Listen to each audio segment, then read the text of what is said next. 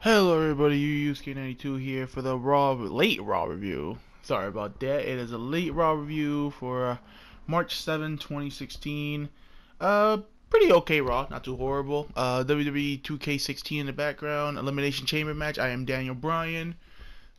All the matches that needed to happen, all these rematches and all this stuff there. So Raw opens up with a little highlight package, basically saying, you know, everything that happened between Shane McMahon and Undertaker. Shane comes out. Shane is still super mega fucking over. I love seeing Shane anytime I can. Basically cuts a promo on Vince saying his ego, he's a miserable old bastard, which I'm like, damn Shane, chill. Says that Vince has lost touch with the fans, which is completely true. He says he has no fucking idea how he's going to beat The Undertaker, but he'll find a way. Which I'm like, that's hilarious. Lights go out and we get the Undertaker's music, but then it switches to McMahon's music. So, oh my god, McMahon is kissing the ass of the Undertaker here, I guess. Vince is cutting a promo saying how, you know, Shane sucks. He has this photo of Shane, of young baby Shane. He deletes it. This is a new age. He throws it on the ground. He breaks it. Again, Vince getting a lot of like, what chants, and of course we get the stupid CM Punk chant, whatever. Basically, Vince brings up Shane's kids and stuff, and I'm like, I don't know, like, this is getting pretty good, but Shane's killing it, man. Shane's promo work is pretty fucking great. And, first match we get is Kevin Owens versus Neville, and this was a fucking good-ass match, man.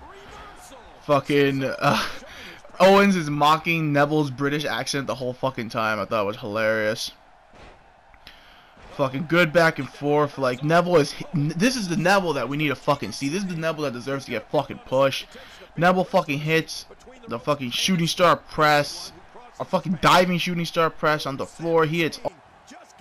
So yeah, Owens tries to go for the pop-up powerbomb. Doesn't work out. He actually ends up beating Neville with a roll-up. 1, 2, 3. Neville... And then Owens just jumps Neville all over again. Which was really weird. I think he should have just, like, beat... Well... You're keeping Neville strong for no reason because they're not going to use him, but after the match, Owens destroys Neville. He's about to fucking hit him with a powerbomb on the apron. It looks like he's also going to go for a pile driver, but I know that's not going to happen. And fucking Sami Zayn makes his Raw debut, well, Raw re-debut, really think about it. Jumps in, saves Neville. Neville and Zayn high five. Fucking Owens sells the beating. Owens' face. It's just like, holy shit, he's seen a ghost. Again, I wish they cut the promo that they are destined to do this forever. I was like, holy crap. There was a funny segment out here with Ziggler and Stephanie McMahon, where Ziggler's like, hey, remember me? I'm the guy who beat your whole team Authority and took the Authority out. And Stephanie responds with, no, nobody remembers that. And I'm like, that's so true. That's so true. Then we get Summer Rae, Push Summer Rae 2016 versus Brie Bella. Moments into the match, Lana music hits, she comes down. Summer gets a distraction roll up. Again, their favorite thing. That's it. Lana gets in the ring, and Lana keeps attacking Brie after every match she's had. She does the same thing on SmackDown. She just keeps like hitting her with her own Bella Buster. I don't know what's going on. Dean Ambrose comes out, cuts a promo. Triple H comes out, interrupts. Basically tells Ambrose to suck it, and that's it. Like, and Triple H tells him he's fighting Bray Wyatt later on, which I'm like, ooh, that's gonna be good. Next match we get is a handicap match. It is Sheamus, Rusev, and Wade Barrett versus Dolph Ziggler. It's elimination style. League of Nations is beating down Ziggler. Ziggler manages to at least eliminate Barrett, which I'm like, that's to show you where Barrett stands. Leaving him with Sheamus and Rusev to deal with. Sheamus hits the bro kick, 1, 2, 3, done. I kind of wish Ziggler could have eliminated at least one more person. They could have had a one-on-one match in the end. But at least Ziggler looked better. Sasha Banks and Becky Lynch versus Naomi and Tamina. Sasha Banks and Becky Lynch win. Sasha hits the bank statement, locks it out, tap out victory. Charlotte runs out and lays out both girls, which I'm like, alright. Can't wait for that triple threat match. That triple threat match is going to be really good. R-Truth is trying to give fucking Goldust a pizza, and Goldust doesn't want the pizza. Mark Henry takes the pizza. It don't make... Okay. I don't know what's going on. And then we get Big E and Kofi Kingston, the New Day, versus Y2AJ. I fucking hate Y2AJ. It is the most stupidest little babyest name I ever heard for a tag team. I love Chris Jericho, I love AJ Styles, but I am so glad this tag team is fucking dead. This was a really good match actually between the New Day and Y2AJ. Everybody got their shit in. AJ is fucking flying all over the place, hitting everybody with a fucking forearm. He hits probably one of the best phenomenon DDTs I've seen in a while. I was watching it with a friend, and she saw that move. She was like, "Whoa, that's pretty." And I'm like, "Yo, I know AJ's offense is amazing. I love this guy's moves." But fucking Jericho goes for the code breaker on Big E. Big E powers him, turns it into the big ending 1, 2, 3 clean win for the New Day, which is cool. Jericho lays out AJ, 3 code breaker, takes the Y2AJ shirt, which I hope everybody didn't buy, shoves it in AJ's mouth and calls him a stupid son of a bitch and just walks out. So Y2AJ is dead. We're probably gonna get AJ and Jericho one more time. Next match is Kalisto versus Tyler Breeze. I saw this and I got excited, and then I remembered, oh yeah, it's 2 guys they don't give a fuck about. Probably 5 seconds in the match, Kalisto hits the Salidoso for the Breeze off the turnbuckle. 1, 2, 3, it's over. And I'm like, that is such a waste for fucking these 2 guys. You could have had these guys kill 10 minutes at least and fucking have a banging ass match. I don't know what the fuck, that was so stupid. Again, like, that's the thing, how can anybody from NXT see what they did to Tyler Breeze and want to come up over there? And we get Ryback versus Curtis Axel. You know, the social outcast is out there. Fucking Ryback reunion, man. I was like, yo, my favorite tag team, Ryback right there. Back and forth action. Ryback turns the tide and starts beating the I love Ryback's new thing, where he just beats you for like 5 minutes beats you on the ground for 5 minutes, gets you up, hits a shell shock, runs, like he just leaves. I love it. Good match for Ryback. Good win for Ryback. I hope they do something with the guy. I know a lot of people don't like Ryback, but I think highly of the guy. I think the guy's pretty fucking awesome. And we got to see a fucking Ryback reunion for a little bit. Main event time. It is Dean Ambrose versus Bray Wyatt. Fucking Bray is getting a lot of offense early on the outside. Wyatt fucking delivers the fucking modified Uranagi into the fucking guardrail. That looks like it hurt like a bitch. Back in the ring, Ambrose mounts a comeback, but then the Wyatt family interferes. They beat the shit out of Ambrose. After that, the Wyatt family beats the crap out of Ambrose. Triple H comes out, makes his way to the ring, and fucking Triple H and Bray Wyatt, a match that I've been waiting to see like forever, have a stare down, and the crowd pops so fucking loud. And I'm like, this is what you should be doing at WrestleMania, having Bray Wyatt fight the Machine and taking on fucking Triple H for the fucking control, basically. I was so fucking stupid. Triple H, you know, he's taking off his jacket. He's getting ready to beat the shit out of Dean Ambrose. Ambrose hops up, no-sells it. Fucking, he was tricking him the whole time. Hits a good-ass dirty deeds. Look, Triple H sells his dirty deeds like he got hit by a gun. Ambrose holds up the WWE Championship, and Raw goes off air again. Okay, Raw. A lot of the Y2AJ New Day match is really good. I'm happy Y2AJ is done. Hopefully they can start fucking pushing Styles as a singles competitor soon. Roadblock is coming up soon. Roadblock looks actually pretty entertaining.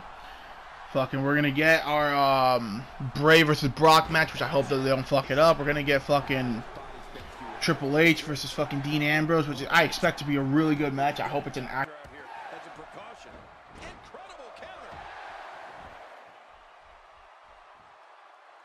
He's looking at it. Not today, too fast. Great reversal. Quick thinking to avoid that. Oh, he goes for the quick pin attempt. Count, right? Count. Wow, that was some reversal by Daniel Bryan. Knocked down. What a shot. Boy, he just got laid out. Few superstars are as dominant as this guy.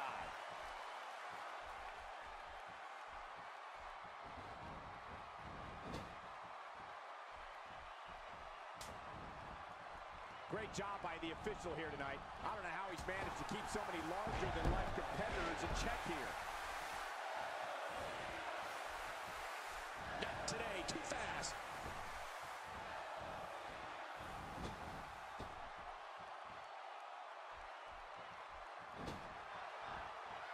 Oh, wow. Oh, will this be enough? Hang on. God, there was nothing accurate about that attempt at offense. Oh, you're being too kind. Hey, the shoulders are down. Oh, out here, you're going for the cover. 1, 2. He sees it.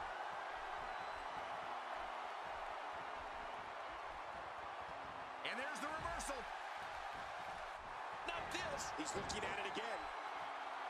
The yes lock. Yes, yes, yes. This could be all she wrote. Well, the trick sometimes when you get outside the ring is survive. I don't believe the destruction we're seeing. This guy's just going from one pain. 1, 2. And Sami Zayn sent packing. man, what a deflating defeat for Zayn.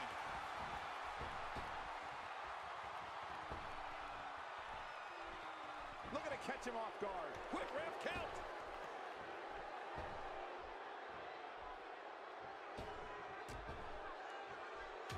Bryan certainly had that one well scouted. Yeah, that's because Daniel Bryan is so prepared every time he steps in the ring.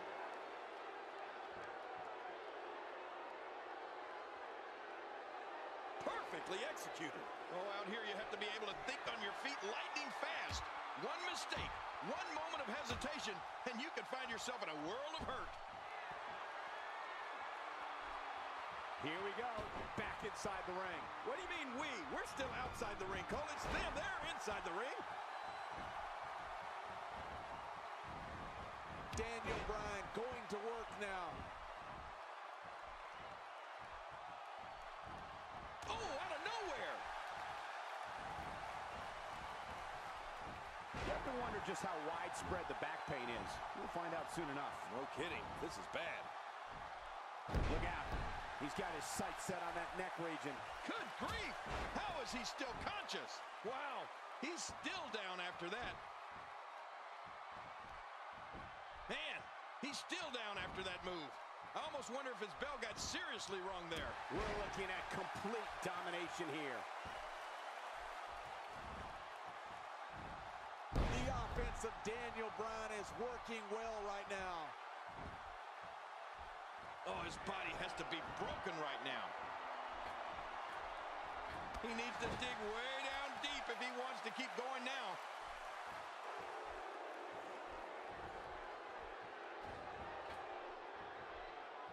Hey, he's going for it again. Seth Rollins delivers the pain in an astonishing fashion, folks. Ouch. This should do it right there. I think this is it. John Cena's gone. Oh, man. Cena's going to agonize over this one for a while.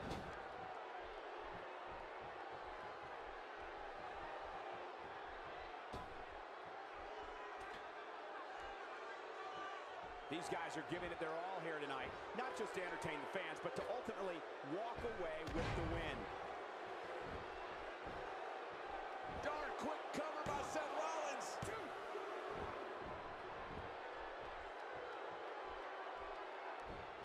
I think I saw two fly out.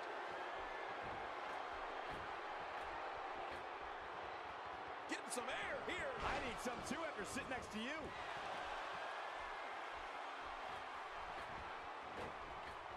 Look at this hang time. Incredible.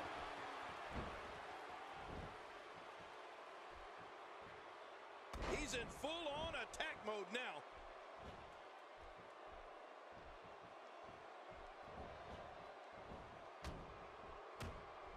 What a counter that was. Oh, wait, nice reversal.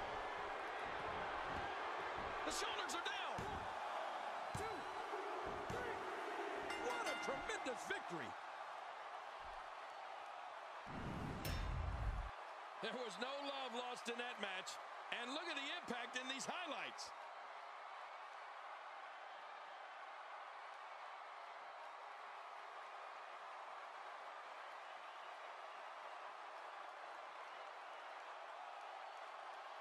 Look at this.